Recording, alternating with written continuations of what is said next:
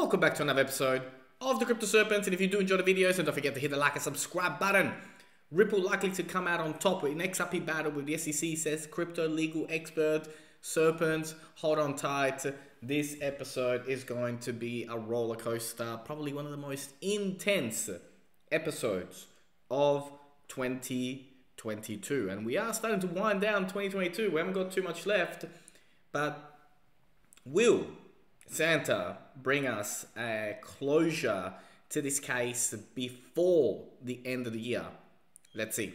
Stay tuned. Don't go anywhere. Don't do two things at once while you listen to the Serpent. I know you. I know what you're up to. I know you like to multitask, but listen closely because there's a lot that we got to unpack. A crypto legal expert says that he sees a complete and total victory for Ripple over the US Securities and Exchange Commission, the SEC, as the most likely outcome for the XRP lawsuit. The SEC sued Ripple in 2020, alleging that the payments firm sold crypto asset XRP as an unregistered security. You and I already know this. For those of you that are researching into XRP for the first time, welcome to the channel. Much appreciated. I do 10 to 12 minute videos where I talk about everything that is going on at the moment in the market in a very condensed form so that you don't have to do 3 hours of research a day. You can just come here and check it out. So if you do like what you see, do hit that follow button. Now, the attorney, Jeremy Hogan, tells his 157,000 YouTube subscribers that he sees Ripple coming out victorious at summary judgment as he believes XRP was not sold as a security. According to Hogan, there are two bases for the outcome. He says in brief that he cites to the work of one of its law firms that reviewed the 266 legal decisions related to securities violations, and in their brief on page 2 states, a comprehensive analysis of the federal and appellate law reveals that no authority exists to support the SEC's attempt to transmute the Howey analysis of an investment contract transaction into a conclusion about the underlying asset. In every application of Howey where an investment contract was found, there was some identifiable legal relationship between the oscillable issuer and the investor providing investment capital. In short term, XRP investors, most of them didn't even know that Ripple existed, right? They went and bought XRP tokens. They didn't go to, say, a company presentation by Ripple where Ripple sat down, gave a presentation and said, hey guys, we're Ripple, this is our token, buy our token, we're brand new, we're going to be awesome in a couple of years time, so if you buy our token now, you can help us make money now so we can reinvest that money into building our company. They never did that. That never happened. So you know where I stand on this. To me, it's a settlement or a win. We're going to get this thrown out, but there's a lot that we got to unpack. Now, Ripple key partner Bitso shifts dozens of millions of XRP. What is happening there?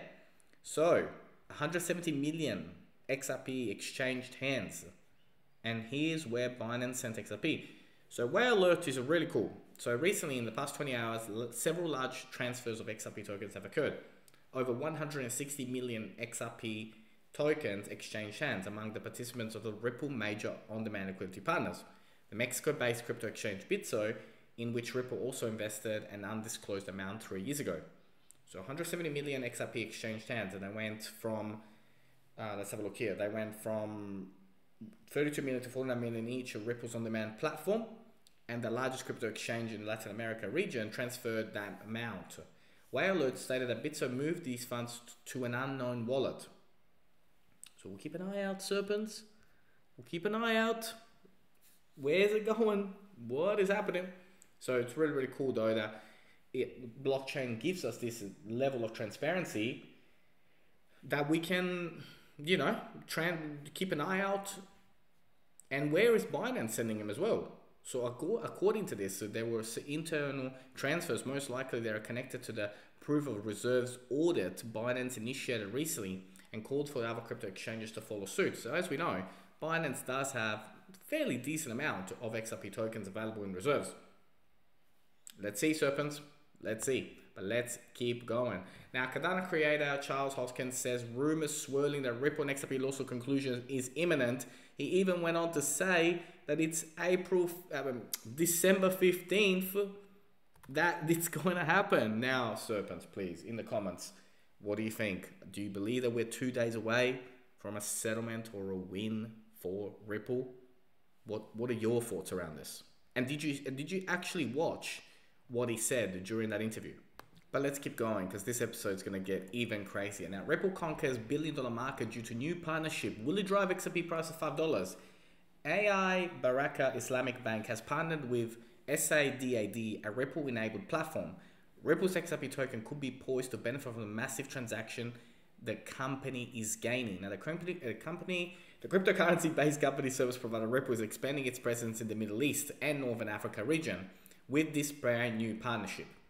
Now, it's a central bank of Bahrain licensed Islamic bank has signed onto the SADAD Bahrain, a leading payments gateway channel in Bahrain that is Ripple enabled. The Middle East and Ripple is a dream made in heaven, because the Middle East, the way that they're creating their entire economy around blockchain, it is going to be one of, if not the powerhouse of the blockchain future. It's really, really exciting what the Middle East is doing right now.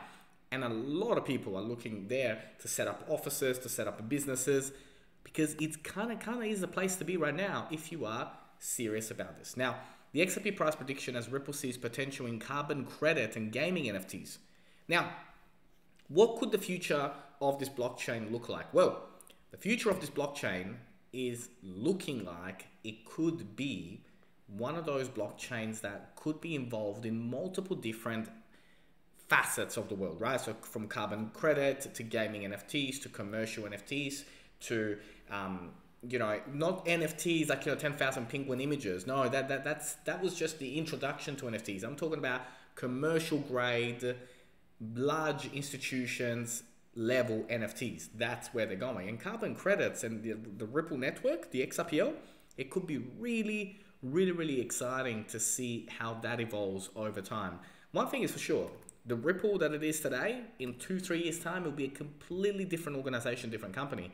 And it is moving at a very, very, very fast rate. You just look at the quarterly reports of the company to get an idea of the mass adoption that it's having. And quit looking at the price. Serpents don't look at prices. They just do not look at prices. So do not look at price, serpents. That is wrong. Now, Ripple settlement would be a loss for the whole world, a US politician says. Now, I tend to agree that we didn't come this far to have a settlement that kind of still keeps keeps things blurry in terms of regulatory clarity. We don't want that. We want regulatory clarity for the whole industry. So my hope is that if we have to wait more months, I would rather do that than be in a position where we settle early and, like December 15, but there's still not that much legal clarity in the US when it comes to cryptocurrencies. What do you guys think? I mean, I see that as the best option. Now, Ripple and SEC collectively asked the court to set key date as the XRP lawsuit enters its critical phase. This is going to be exciting. They're asking US District Judge Annalisa Torres to set a deadline of January 4, 2023 for non-parties to file sealing arguments ahead of the summary judgment, according to a request by the attorneys posted on Twitter. This is getting good. Then, the next key date will be January 18, by which any parties or non-parties may file opposition to non-party sealing motions. Both parties in the case of a deadline of December 22nd to file their own sealing motions. By the way, that's 1 day away from the 2-year anniversary of all this. And the SEC first sued Ripple in late 2020. This is getting really, really exciting, serpents, because there is an end in sight. There is. Just be patient because it is coming. Will it settle by December 15 though? I don't know, serpents. I gotta say, to me, 2023 seems way more likely than this. I think this is just, once again, noise out there into the market. The SEC filed its redacted reply to Ripple's opposition to the SEC's motion for summary judgment. So I'll keep you updated on that and what that looks like, and if there's anything that you guys should be aware of or concerned about. But ladies and gentlemen, SBF has been arrested. Finally. I mean, that has been a long time in the making, but I'm very, very, very happy that that has finally happened. Don't know how you guys feel about it. But to me, the news is that SBF has been charged with wire fraud, conspiracy, securities fraud, conspiracy, and money laundering. You know where I stand about this. I hope they put him away for a very, very, very, very long time. And he missed the Senate hearing, but promises to testify to the House. Well, I don't think he'll be testifying anything because you've been arrested, buddy. And I really, really do hope he gets what's coming to him. Now, will the attorney reveal the possible effects of the LBRY's loss in the SEC versus Ripple case? Will there be effects to this, right? I've mentioned before, it's very different. They're very, very different cases. And Ripple already passed the Howey test a long time ago. LBRY didn't. So I wouldn't be too stressed about it, Serpents. I know you guys worry about it. But I do want to play you this, just so you guys get an understanding of just where the Ripple landscape is going and what is coming in the future and the problem that it solves. This is pretty big. Take a listen. Payments is immense. Estimated at over $130 trillion and growing. But its infrastructure is archaic. The challenge? Trapped capital. Intermediaries with high fees, slow settlements, incomplete transaction data, frustrating failure rates, and single-point security exposures. At Ripple, we understand these challenges and have created an innovative payment solution that leverages the XRP ledger and the digital asset XRP. XRP is the perfect crypto for payments because it transacts quickly at very low cost with high throughput and is carbon neutral. Ripple's payment solution uses XRP to bridge fiat currencies, eliminate pre-funding, and makes payment terms visible, which supports our partners' compliance efforts. And we offer affordable line of credit options that enable capital agility and rapid scaling. When you are ready to scale to new corridors, our network provides you access to premier receivers in key markets that you can start transacting with in as little as 4 weeks. Here's how a Ripple payment works. The sending institution requests a fiat-to-fiat quote on pricing and foreign exchange, or FX. The sender receives and approves a quote with pre-negotiated FX margin from the receiver. The sender submits the payment instructions. The sender debits funds from a digital asset wallet funded by Ripple with XRP and transfers funds to the receiver in less than 3 seconds. The receiver immediately pays out the end beneficiary in fiat according to the payment. I like it. Serpents, I like it. If you're ever in doubt about how it works, that is how it works. Receiver, XRP wallet, receiving institution, beneficiaries. Very, very simple. It was published on Twitter, and it is also available on the Ripple website if you want to check it out. But I like these because it's a very simple way to explain the problem and the immense size of the problem that XRP solves.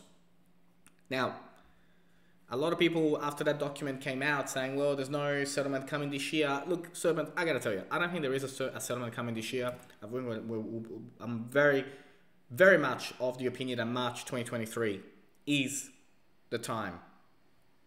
I hope so. I hope so, Serpents, for all of us. Now, in terms of what happens once we do take off, well, I mean, multi-month, multi-year, that's what we're looking at, and that is what is coming, and it is going to be truly, truly exciting. In the meantime, though, I do believe that we're still going to see drops into the mid-20s. Now, again, it's not financial advisor, I'm not a financial advisor, but I'm just interpreting the charts in this particular manner. But when we do start to take off, it will be spectacular.